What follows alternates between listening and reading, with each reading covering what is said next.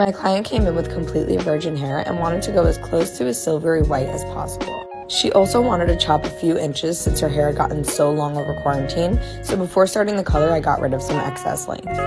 I went in and did a full head of back-to-back slices, painting upwards, leaving about half an inch on the scalp so that I can easily apply a shadow root. When I do a double process, the most important thing I focus on is saturation.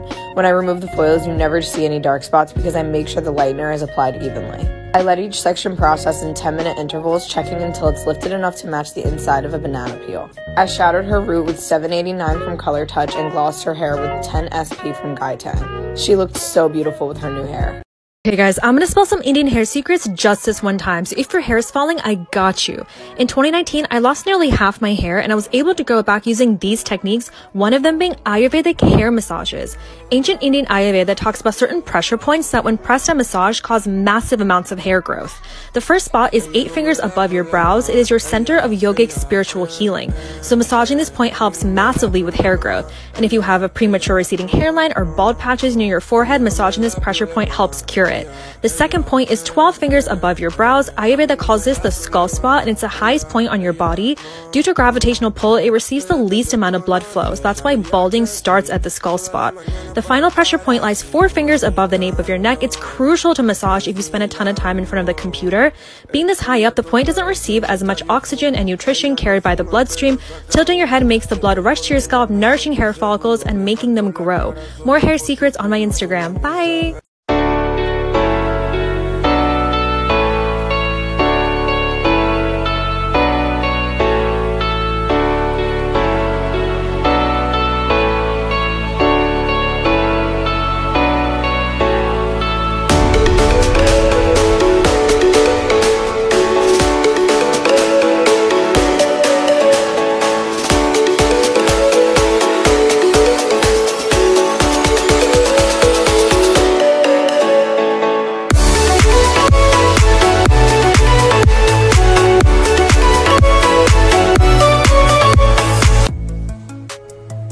I did a thing, and I got lots of requests. Middle part, curling my hair. Let's give it a go.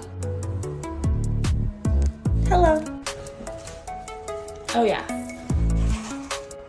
Might leave it like this. Oh, might leave it like this.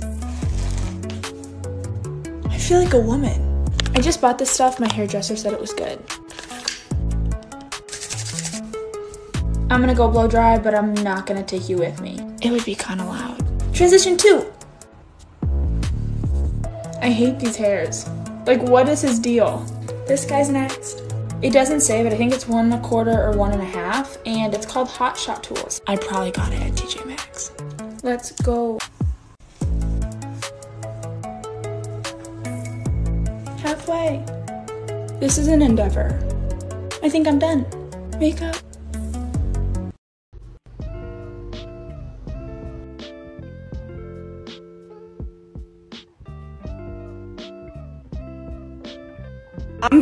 I'm doing it. I'm ready. She's ready.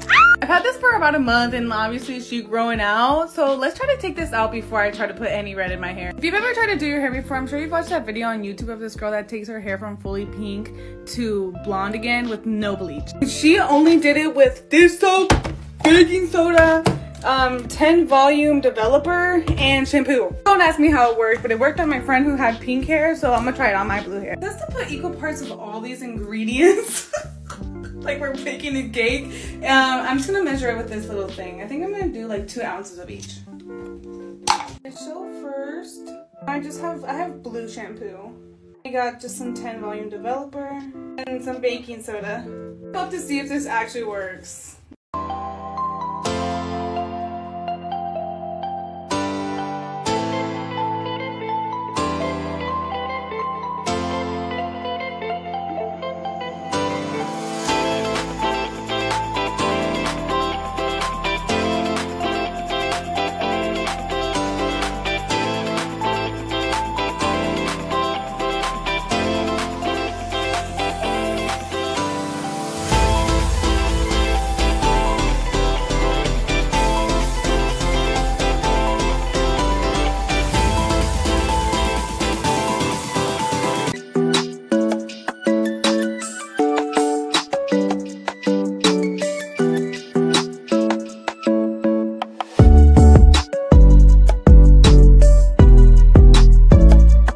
My client came in wanting to start the process of removing her black box dye of 3 years, so the first thing I did was a test strand. Although the test strand was still pretty brassy, it was even, and that's all we needed to start the process, so we did a full head of weave balayage. Sometimes after years of box color, there's too much buildup and only some parts of the hair will lift while others will remain black.